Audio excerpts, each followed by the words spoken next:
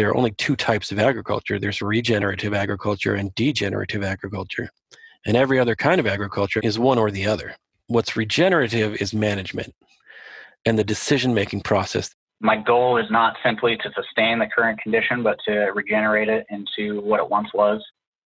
And what has been lost is how the land was conceived of. It's still held up in that way in Afro-Indigenous communities and Black and Indigenous communities and other communities, a different conception of land as an elder that can only be stewarded and cared for in communities. Is a lot of these practices and a lot of this knowledge has been held for hundreds of years by people indigenous to this continent. There are cultures that have always upheld regenerative practices and always understood the holism and the utter dependency of this human race on every other species in every native environment. It's our way of life.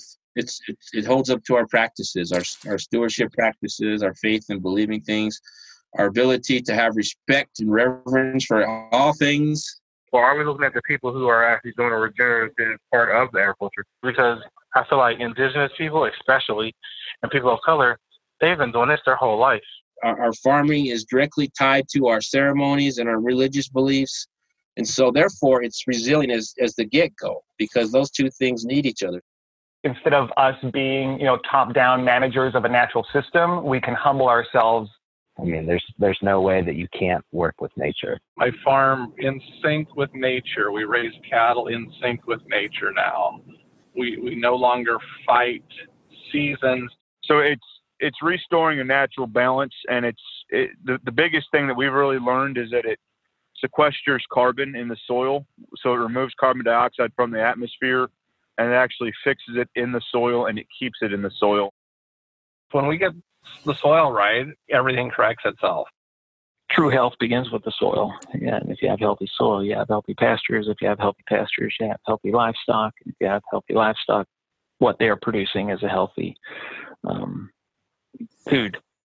We farm this way because we recognize the connection between our own health, our family, and the earth and what we eat. Mm-hmm. It goes back, and that goes back, of course, to the soil. It's all connected.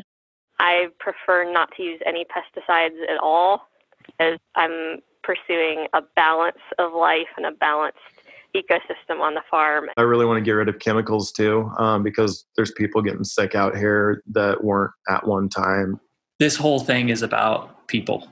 My community. I really feel like I wouldn't be here without them.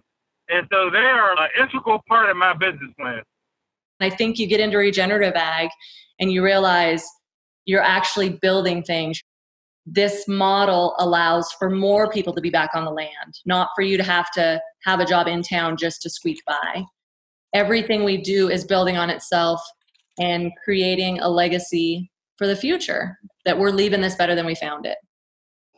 Callie and I get up every day and we sequester carbon. We get up every day and we make pollinator habitat. We clean water. We are rebuilding the resilience of the world.